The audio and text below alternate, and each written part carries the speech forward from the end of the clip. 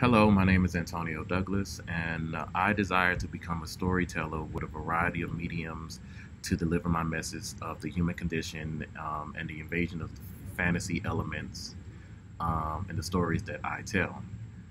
My personal journey began at a young age, much like the master's reference in the book Mastery by Robert Greene. My upbringing had a major role in finding my life's task. My niche wouldn't come until later, after I attended Sail University's bachelor's degree program for creative writing. But I did find that screenwriting to be to best fit my imagination, as I had a flair for fusing fiction and metaphors.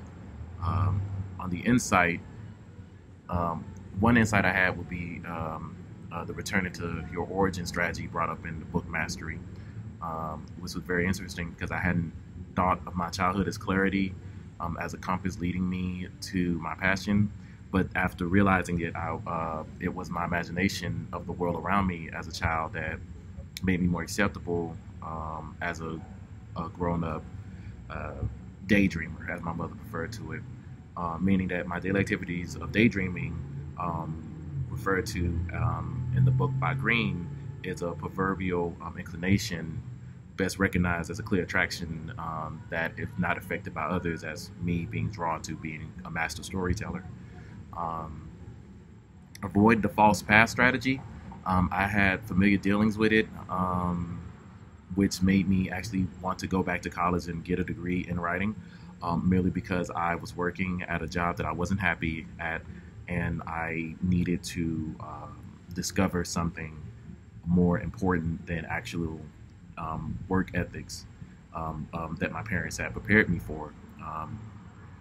And so I felt like I needed to expand my education further, and I attended college for mass communications, but I found that of course, was not my chosen path. It was a wrong path for me.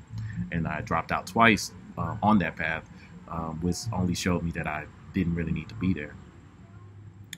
Occupying the perfect niche strategy, I had dealings with it, dealing with my choice of genre when it comes to my writings while I was attending Full Sail for my bachelor's. There was a lot of writers out there doing what I did, but none of them really tell stories like I did. And I felt that the audience that they were presenting it to was probably wanting something a little bit different. And so urban fantasy was my choice of a narrower way of writing. Occupying the perfect niche, like I said, dealt with urban fantasy. And so letting go of the past was another strategy that I had, where I would have to deal with going back to college for my bachelor's while maintaining a lifestyle supporting my career in the workforce. I had to change my entire routine to get back into my life's task. This in turn made me more flexible and able to adapt to situations to reach my overall goals. I'm finding my way back strategy from the book incites dealing with my decision to become out of the workforce, to become better than my previous experience in the workforce of just custodial, food service, and acting, but for survival. But realizing that I wanted my energy to go into becoming a master of storytelling. I realized it was more important. My goal was to settle for just survival, as my family has been doing for years, and nobody really attended college because education past high school wasn't deemed that important, unfortunately.